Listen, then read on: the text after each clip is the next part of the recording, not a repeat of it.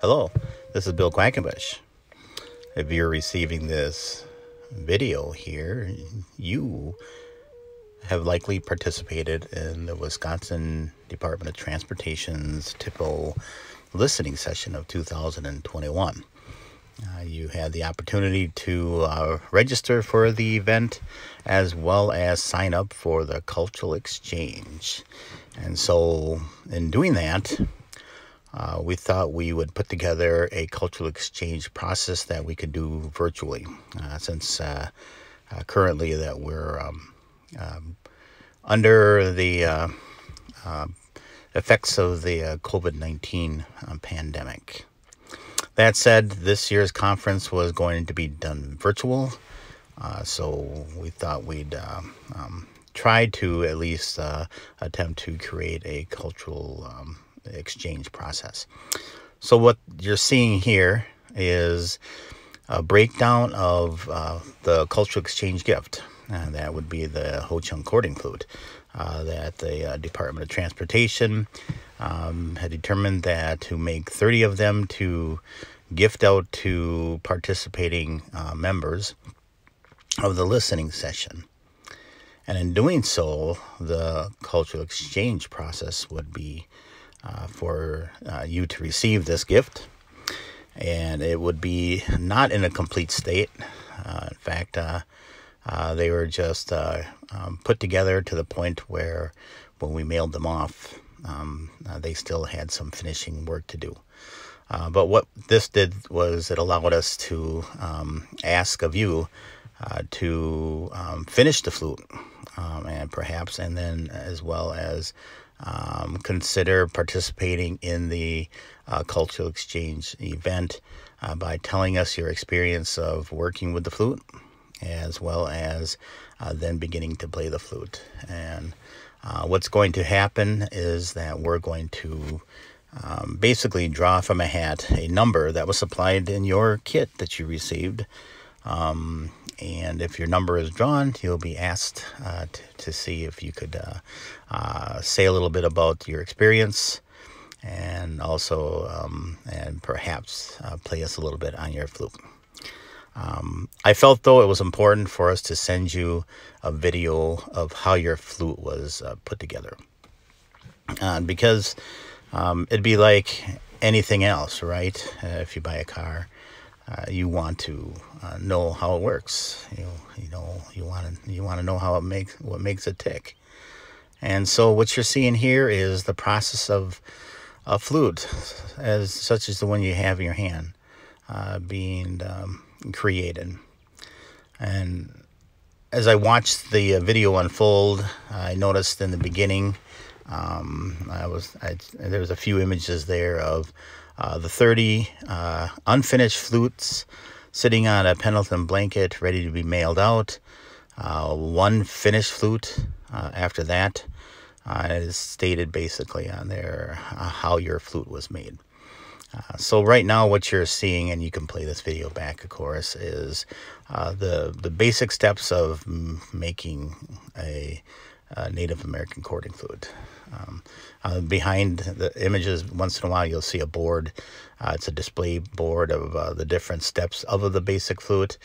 The first step was obviously to take a rough piece of lumber or timber or whatever you want to make your flute out of there, and render it down into, something that would be able to be put into the shape or form of a flute. I used a 2x2. I cut it down to a 1x2, and then I open it up to hollow it out. And I think right now in this picture right here, I'm showing you the inside of how a flute works, and what you want to do is to avoid, allowing for clumps of glue in the flute, for example, or big holes in the sides of your flutes. And basically, you want a good playing flute, so you want to make it, in certain ways. So that said, I'm going to jump into the video here in a little more now, and I'm going to continue to talk here on the processes that I see unfolding on the video here. So right here, I'm explaining to how I had made the blank and glued it together. I took it apart, I hollowed out the inside, and I put it back together. And as it dries overnight, right here I'm explaining to you that you can take the time to make yourself a bird or a totem that sits on top, any shape and style you want. But there's some critical components to that. You know, you got to make sure you made it a certain way so that it allows you to play. Here was one of the longer processes or steps involved in making a flute, and that is actually after it glues and dries. When you take it out of the clamps, you begin to take off a lot of the excess wood to get it down into more of the shape that you eventually received in the mail. This flute here that I'm working on here was a little harder wood. It wasn't soft red cedar. It was just regular pine. This one was here, but I was just using it basically for an example to show how a flute was made, how your flute was made. So here I just got done using a sander and took it down to, you know, expedite the process of making flute. Instead of using files and little sandpaper, I tend to use other resources such as red hot irons, right, in order to enlarge the holes and cauterize the insides, and it just makes for an easier process if you're making a lot of flutes quickly. Making 30 flutes in itself took quite a while. I think on average with these flutes here, if you stayed right on it, you can make a flute within 4 to 5 hours. But of course, there's drying time and other things you have to have ready and in place to make them. Here I use a different iron now that you'll see here. This has a flat end on it. This is what I use to burn in that fipple area, the all-important cutting edge on a flute. On any flute, anything that splits the sound or breath that goes across it that makes the sound. This is the most critical part of the flute right here. So I take the time here to do this a little bit slower. And again, using a hot iron, it expedites the process a little bit instead of sitting there and tediously filing away with a little, you know, little file. That said, I've made quite a few flutes through the years. I shouldn't say I have it down to a science, but it becomes, you know, a little easier through time in making a flute if you do a few of them. And so I wouldn't recommend using a red hot iron for burning in a flute to most anyone. But if you're going to make a lot of them, it's a technique that you can learn. You know, if I can learn it, anybody can learn it. I always say, here's what happens is you know, iron gets a little too hot. You could have a flare up, and you don't want your flute to burn up, right? But to a certain degree, it helps cauterize that edge there, but it expedites the process of getting that right angle. Right here, I'm explaining the difference between a 33-degree angle and a 45-degree angle. So some people debate about that. You know, what angle is the best angle for a flute edge? Well, whatever makes it sound good. That's my theory. So here I'm kind of touching it up more. I'm using files now and cleaning it up a little bit. They also has to aesthetically look good. And one of the last steps I do with that fipple area is I put a little bit of crazy glue on there in order to harden up that cutting edge there a little bit, because that cedar is quite soft, or this pine is quite soft on there. So I kind of put a little bit of glue on there in order to assure that it doesn't get damaged, you know, when you're sanding in there or playing around close to that fipple area. So that said, excuse me there. So that said, at this point, I believe I find that it actually sounds quite good. And here now I'm telling you, you know, that in order to bring this up to the key of A, I left the flute long. And now I'm going to cut the ends of the flute off, the bottom ends of that, and down there with a saw here to bring that key up to 440 hertz. Now, the reason why I'm recording over the top of this is that I had quite a few minutes of video time here, but I didn't want to sit and take up the whole 45 minutes of the listening session portion for this cultural exchange process with a video. So I tried to get it down to 10 to 12 minutes. And so here now with the flute, we're going to begin marking the areas where I'm going to initially drill the finger holes for the sound holes there.